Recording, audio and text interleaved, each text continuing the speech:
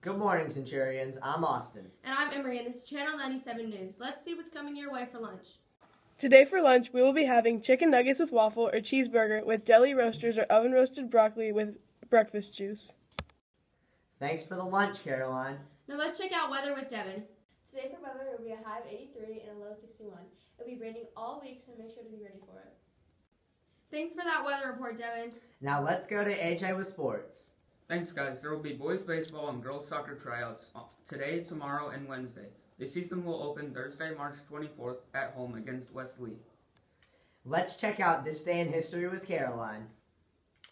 On March 7th, 1965, in Alabama, a 600-person civil rights demonstration ends in violence when marchers are attacked and beaten by white state troopers and sheriff deputies. The day events became known as Bloody Sunday. Thanks for those historical facts, Caroline. Don't forget to take the ice cream poll on the homepage. I still think vanilla's better. We have a special message from the Green Team. They are holding a Trash Mania contest. They are looking for the cleanest recycling bin, and each classroom in the grade level gets a prize.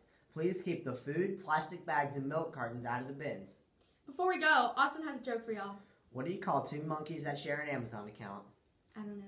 Primates. Looks like that's it for today, Centurions. And that's Channel 97 News. Have a great day, Centurions.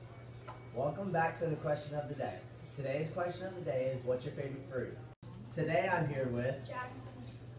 What's your favorite fruit? I'm also here with John. What's your favorite fruit? Watermelon and peaches. And finally I'm here with Courage. What's your favorite fruit? It's kiwi.